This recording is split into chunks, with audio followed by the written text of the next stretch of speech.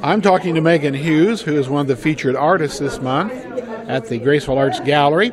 Megan, first tell me a little about you personally. Where are you from? Where did you go to school and so on? I grew up in the Twin Cities, Minnesota, and then I went to school at Oklahoma State University, and I just finished last year.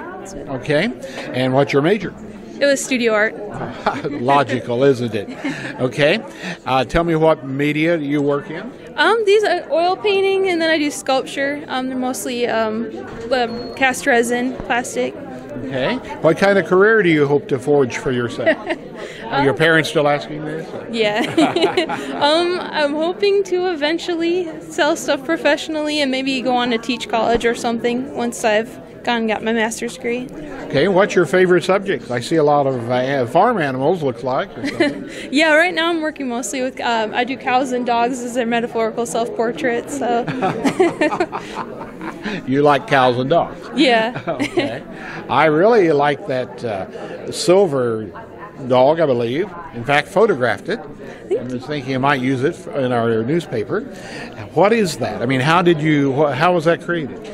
First I got a lot of clay. I created a wooden armature and I built out of clay, and then I cast it. I made a mold of it and I cast it, and it's actually hollow. I splash cast it, and it's resin, and then I spray painted it silver because I want it reflective. Oh, okay, that's how you did it. I did get a really good picture of it. How often do you display in galleries like this? Only a couple times a year. This is my first time in this gallery and a bigger gallery. I've been in a couple pop-up shows in Momentum and stuff like that. So since you are from a northerner, are you now a permanent Oklahoman? Yeah, that's where my husband's from, so we live in Stillwater. Oh, great. Okay, well, we've converted you. That is good. Well, I want to thank you for your time, and I guess I will ask, have you managed to sell anything yet? Or?